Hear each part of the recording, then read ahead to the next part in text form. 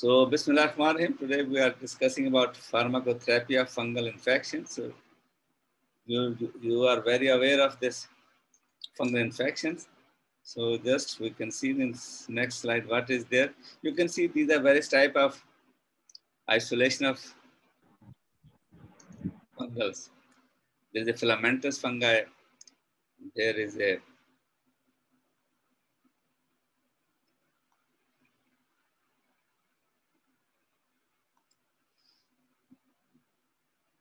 dimorphic fungi is there. Yeast. As I already asked you that yeast are there. These are various fungus. So just to tell you about the classification of different fungus, how they are and how they are grown in a lab on different media, you can say. You most have seen in your home when there is a rotten bread, you see there's a black spot over there. They're also fungus. So what they have to do? So if you go through mycology, that subject is known as, to learn what fungus is a mycology. So its morphology is that it is a pathogenic fungi that infect humans. Mostly they are non-motile eukaryotes that reproduce by sporulations, and they exist in two forms, filamentous molds and unicellular yeast. These forms are not mutually exclusive, and depending on the growth conditions, a fungus may exist in one or even both of these forms. You can see in this table, you are see this table, there are the organism classifications. Hyphae is there, molds, dimorphic fungi is there, and yeast. As I've shown you in previous slides, the three types, molds, fungi, and yeast, they are all known as a fungus. So they have different species in these classes. You can see these hyphae, what it contains, dimorphic fungi, what it contains, yeast, what they contains.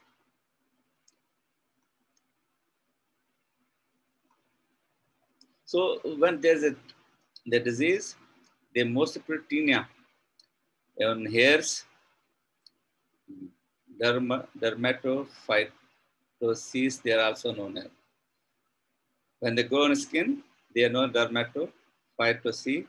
So dermatophytes are fungi that require keratin. It's mostly for growth. Mostly you use various type of shampoos, and this time they contain keratin. So when there is a keratin, there are chances of growth of fungus.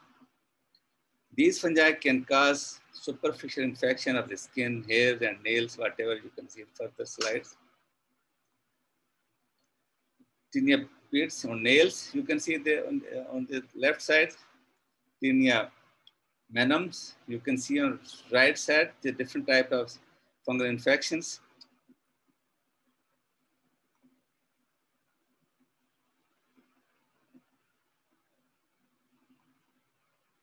Ali has changed the name. Now it's Ali Diary. That's why I couldn't recognize. So further, you can see slides of that. Tinea curis is there. Tinea fascialis is there. You can see different type of fungal growth of the skin. Then tinea corporis is seen. Then Majuchi granuloma is seen, different type of skin over the body. Tinea and guium is seen on nails. Tinea barbae is seen over there. See over the, I think, chin or face over there is the candidiasis. Candidiasis, you can see there's on tongue, mouth, nail, different type of candidiasis is there.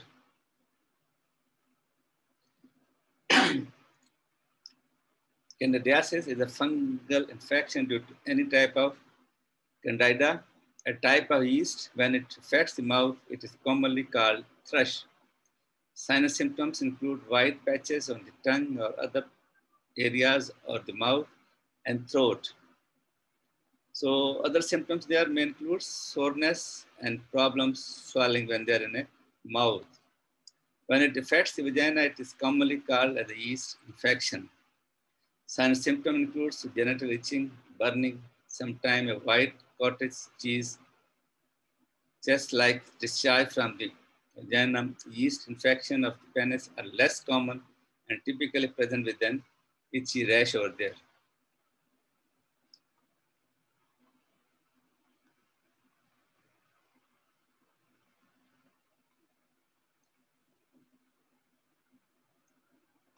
Then you can see terraces.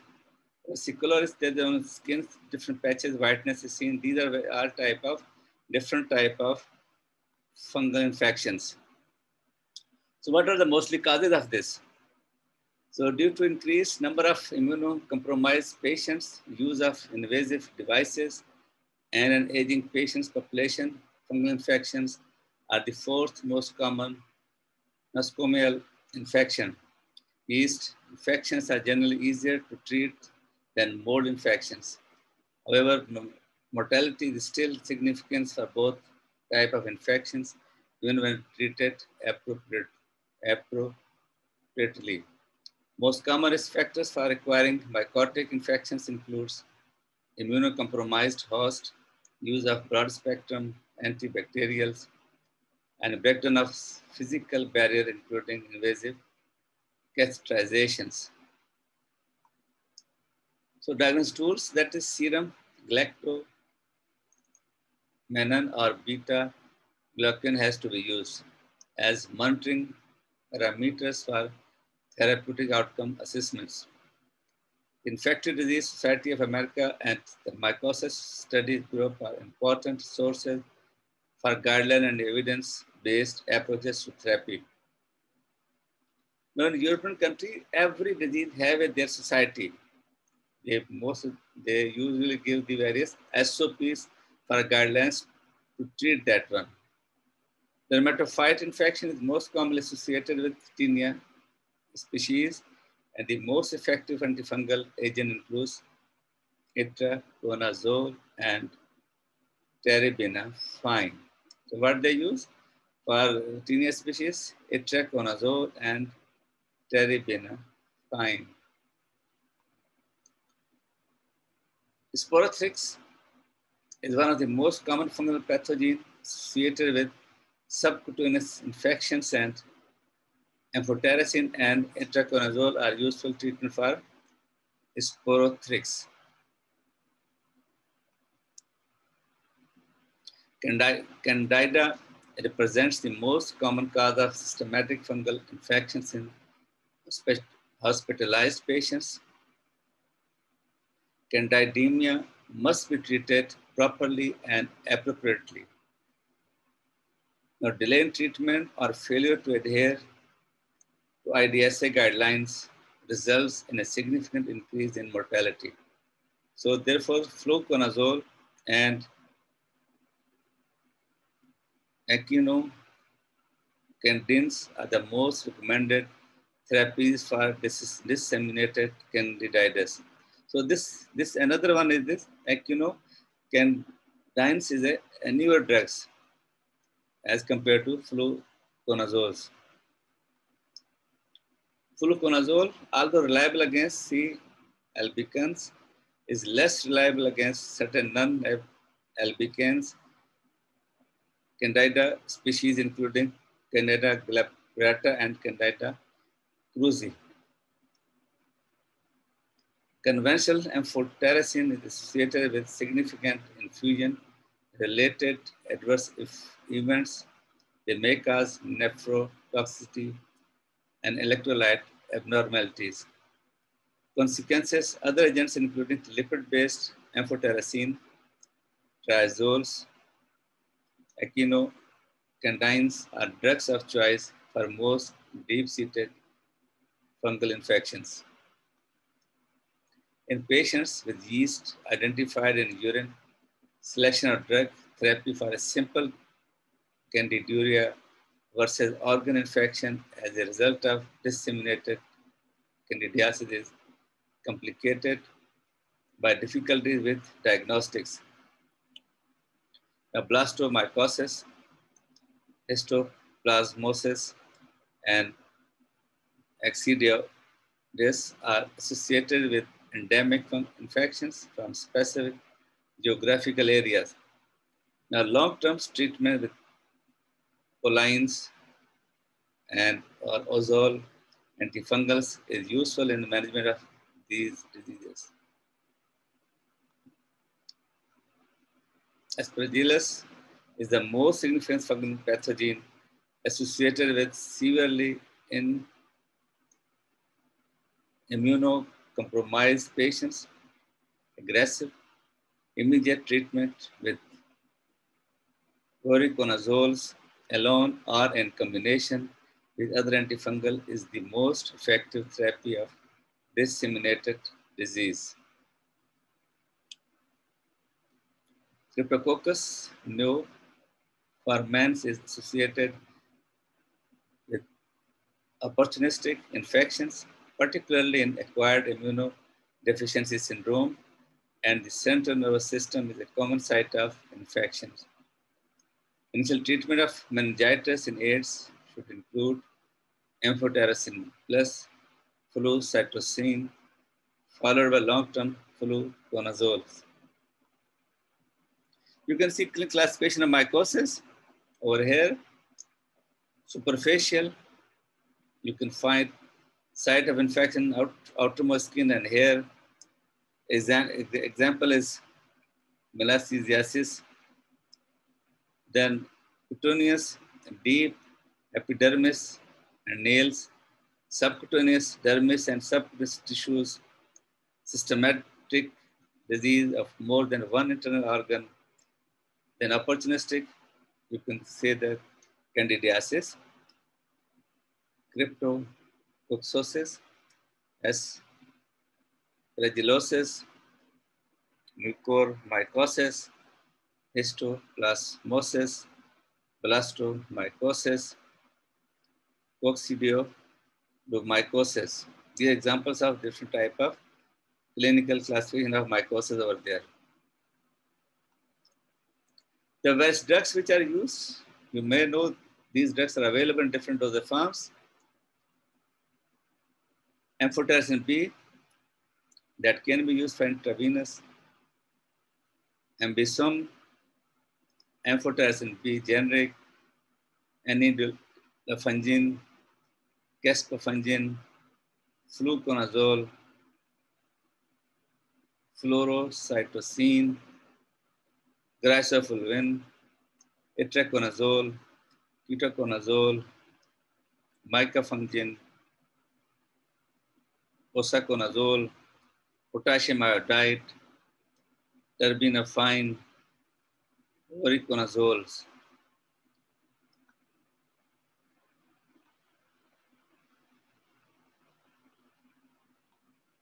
So you can find various type of antifungal drugs in different dosage forms. How many have heard the name of these drugs? Anyone can tell me? Have you heard any name from this list? Who will tell me about this? Yes, sir. Any name? Fluconazole. Have you any experience? Itraconazole. And have you any experience of these drugs? Yes, sir. Which one?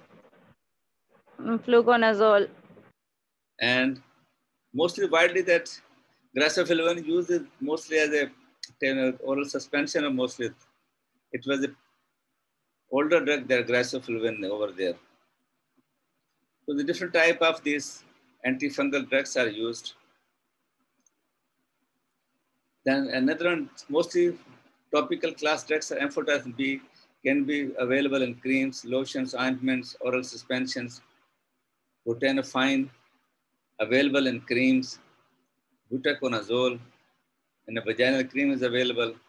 Cyclopyrox, quinols, clotrimazole, iconazole, ketoconazole, miconazoles.